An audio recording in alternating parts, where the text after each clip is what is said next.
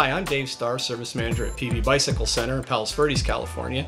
Today we're going to talk about wheels. Over the last few years, wheels on bicycles have really changed. You're noticing that there's a lot less spokes in them, a lot higher flanges on the rims.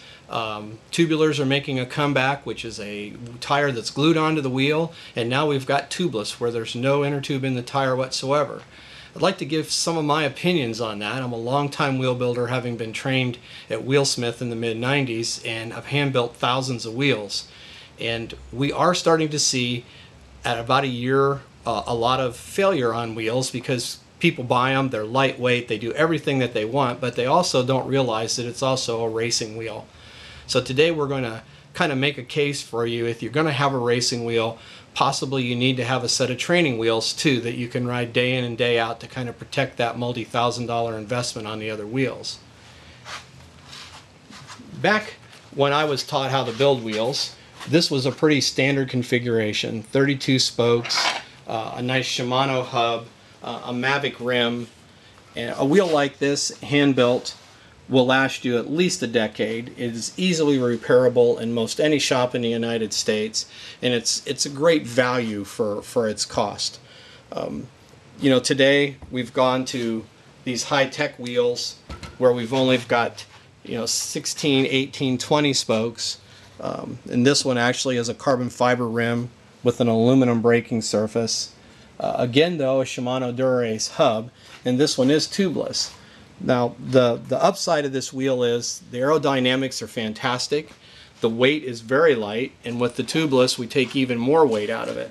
The downside of it is if the bike hits a hole in the road or is involved in an accident and comes out of true, we have a lot less spokes that we can deal with to try to retrue this wheel, maintain its tension, its integrity.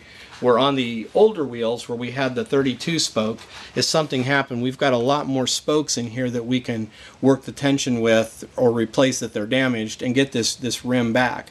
Also with this aluminum rim, there is some chance for us, if we need to completely remove the tension from the wheel and straighten the rim, retension it, and salvage it. Where a rim like this one is, if it's damaged with the carbon fiber, we're pretty much going to write this wheel off as a total. Wheel damage can happen to any of us. All it takes is a fall in a criterium. Just even riding with your buddies, you can hit something in the road and damage the wheel. A lot less chance of us being able to make the repair.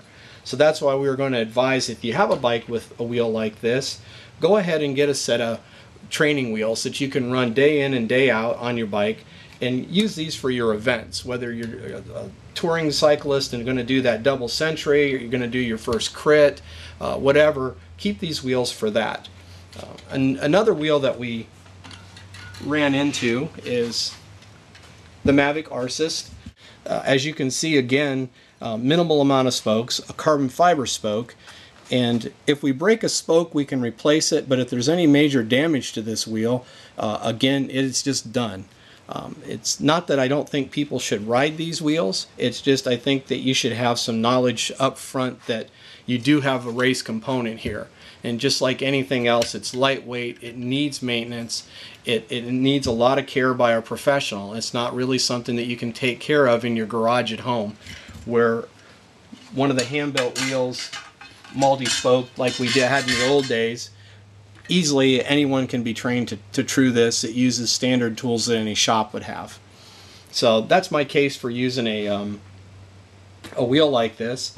Here at PV we do have experienced wheel builders. We can configure any kind of wheel up that you want with any of the major companies' parts, from Chris King to Shimano to DT, whatever you'd like for a hub, Mavic rims, Sun rims, Reynolds rims, we can get them all. I do like to build with Wheelsmith spokes, that's a personal thing, and I also like to build with brass nipples because of the alloy nipples tend to corrode in our atmosphere here in Southern California. So if we can help you with any of those needs, we'd love to sit down with you for a while and talk wheels with you. Thanks.